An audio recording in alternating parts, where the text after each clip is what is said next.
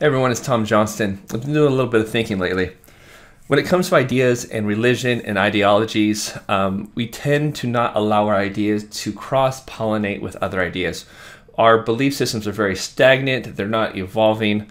They're just kind of like, you do you over there, but my belief system's right, you're wrong, and vice versa. And we don't allow the ideas to actually better each other while dissolving the bad of each.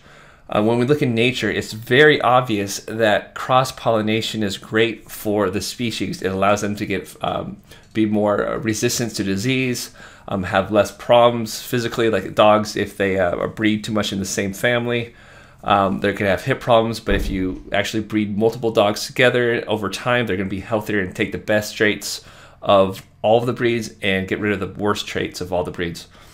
But when it comes to our ideas, we don't allow them to reproduce. So even when it could be like a man and a woman have a baby, you got a man's full DNA, you got the woman's full DNA, but the baby is still only half of each.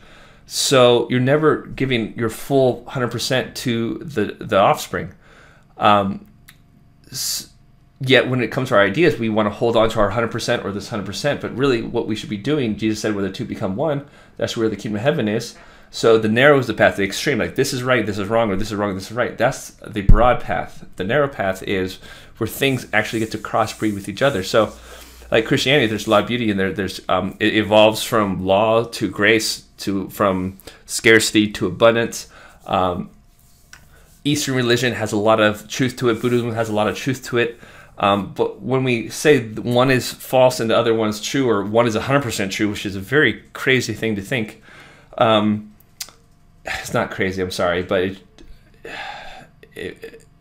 let's not go there. But when you allow both ideologies, East and West, to actually work together, even Christianity and atheism, I think there's room for conscious evolution, as opposed to survival of the fittest and only through mutations by accident.